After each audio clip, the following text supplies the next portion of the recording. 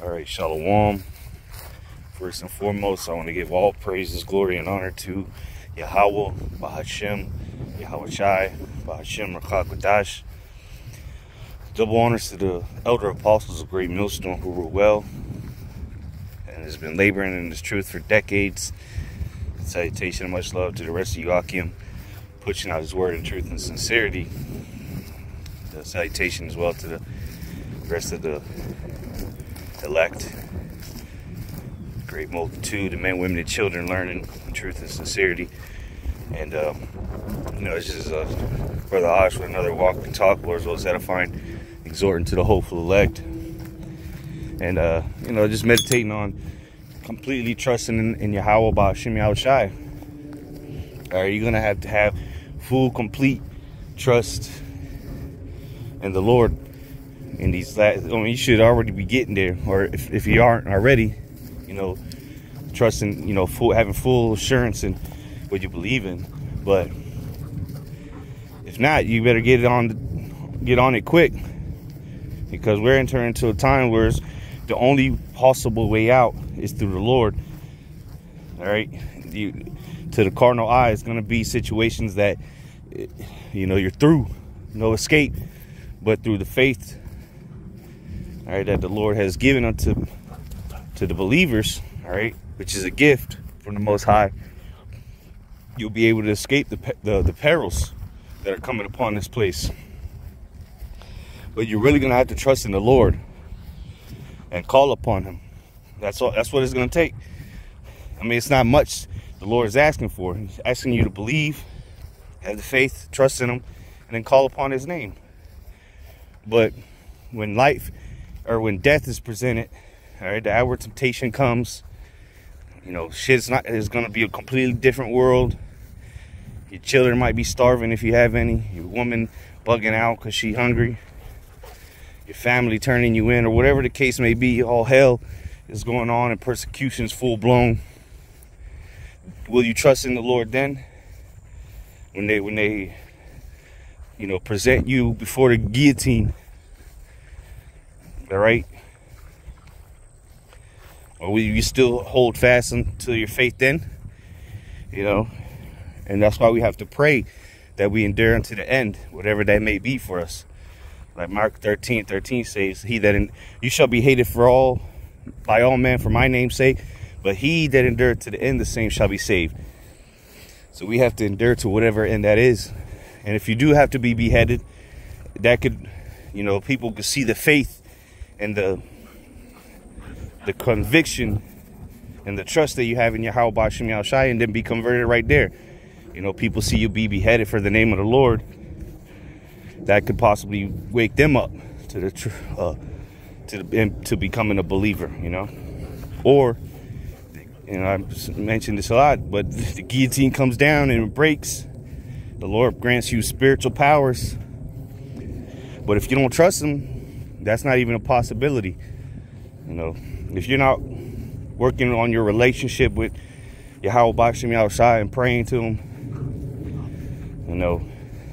doing His will, walking the best you can in this flesh, then you're not going to be, even a candidate for spiritual powers. The men of the Lord that are truly, making their call and election sure, those are the ones that are going to receive power from on high, because they have full assurance of what they've been doing. We're not, Lord's will be part of that number. We're not, sitting back wondering if this is what we're supposed to be doing, or should we continue. No, we're hunters, full speed ahead, full send.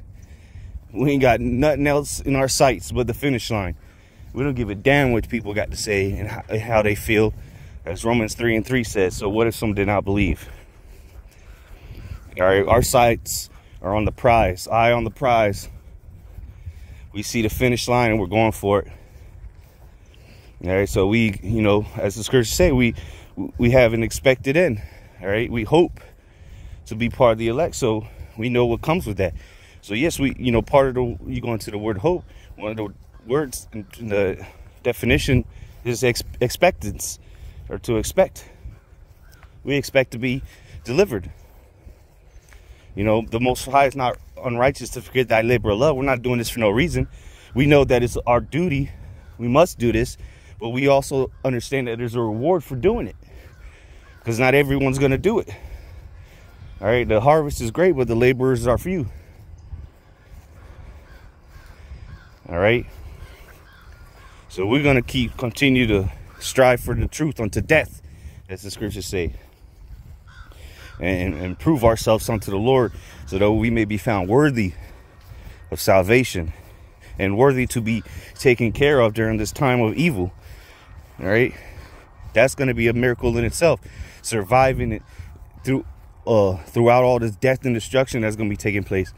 Like the scripture says, there's going to be 1,000 on one side dying, 10,000 on the other side, but it shall not come near unto thee, roughly paraphrasing. You know, so the Lord's going to have people getting jacked up all around us, and you have to have the faith and just know, not hope. I wasn't slacking. Not hope. You know, I think it's going to happen. Like, no, you have the hope, have the faith. Know that the Lord's going to take care of his elect. All right, don't question it. Just know it's going to happen, and believe it's going to happen, and hold fast unto what you know is right, which is obeying Yahweh Shem Yahushai. No matter what Edom tells you, all kind of BS that he pushes out, it's witchcraft and, you know, deception. Don't believe none of it. I mean, Esau will tell you the truth here and there in the news, but for the most part, man, stick to what the scriptures say, and measure everything and filter everything through the scriptures.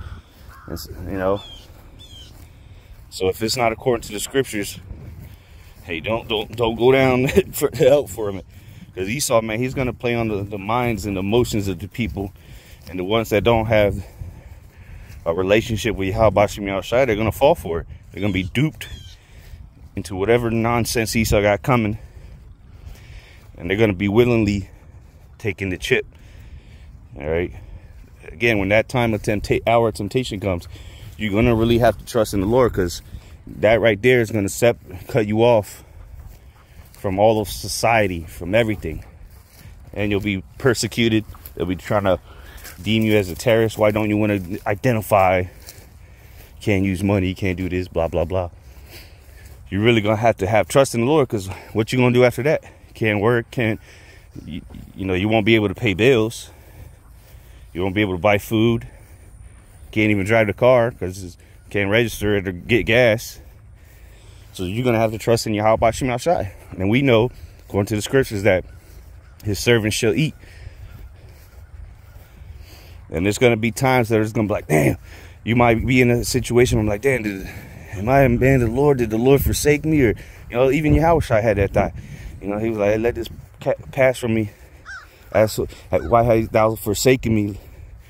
But hey, he knew he had to do it anyway, and that's the mindset we have to be in. It might seem like you've been abandoned, but just know the Lord is testing you, because he knows you can make it through that. And we have to always remember that the Lord will never give us nothing we can't handle. All right, so especially how much more in these last days, when the Lord is about to show his glorious, marvelous works. All right. And he's going to use his men to do so. He's going to use his people as battle axe, weapons of war.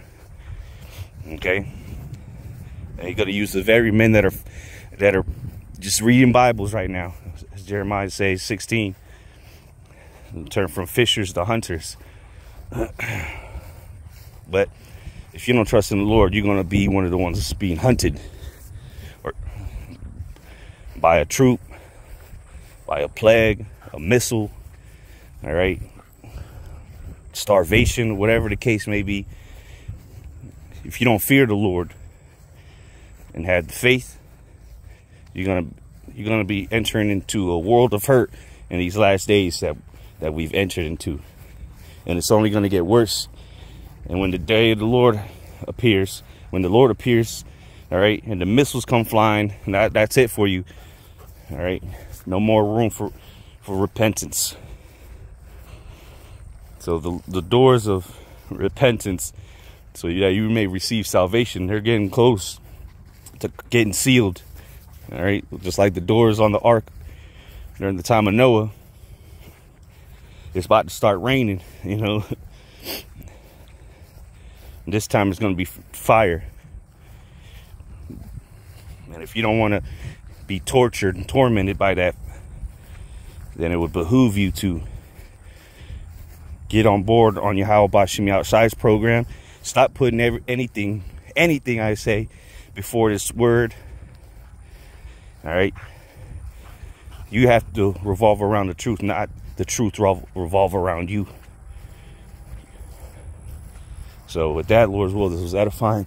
Lord's will, that was edifying. Until next time, I say shalom.